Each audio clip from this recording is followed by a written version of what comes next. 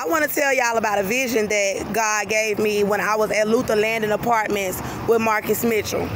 I was laying in the bed with this young black man trying to set me up. He brought me from the West End train station trying to set me and this baby up to his house, saying he wanted to be my boyfriend. The state had given him this apartment, and he was a thug. And here's more black men, another black man coming, walking up as well back here.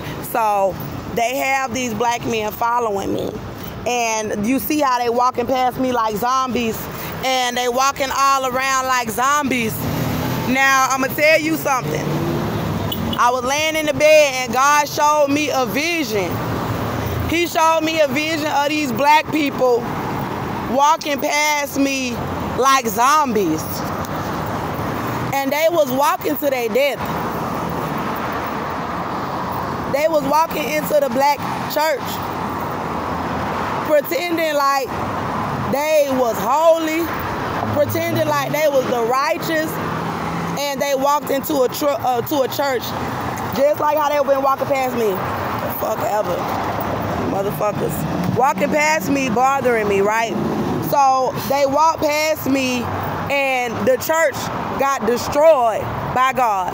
All those black people that was walking past me like zombies got destroyed by God. It was dark-skinned black people. And Marcus Mitchell is a very dark-skinned black male. And in that apartment complex, it was a bunch of dark-skinned black people trying to set me up for the United States, okay? They were trying to set me up for the government. So they was charged with shit, I don't know, but God, let him go, because I'm trying to get into this video. Let him finish doing, I'm not trying to talk to you, bro. Know how I'm doing, bro. Don't talk to me. Everybody in America know who the fuck I am. How the fuck you think I'm doing? Fuck out of here. Get the fuck out of here, man. Goodbye, bruh. Goodbye. Good. He at a red light. So when they move around, I need to finish telling y'all, because they setting me up in this country, and I don't want them to keep coming around me while trying to make it seem like they gotta do shit. You gotta trade in the motherfucking trash can while I'm sitting right here. All these motherfuckers keep coming past me. That's how they got my channel removed, and that's why I'm trying to hurry up and write down this evidence to reach out to my brothers and sisters in Africa to hurry up and get y'all here with the evidence, so y'all ain't got to go through thousands of fucking videos of these people harassing me, trying to tell y'all what's going on. Lord, let the green light. Thank you. Now he can get the fuck on. Because he over here working for the state, trying to bother me, acting like he got to change some trash. Get the fuck out of here. And here comes some more black people coming down the street.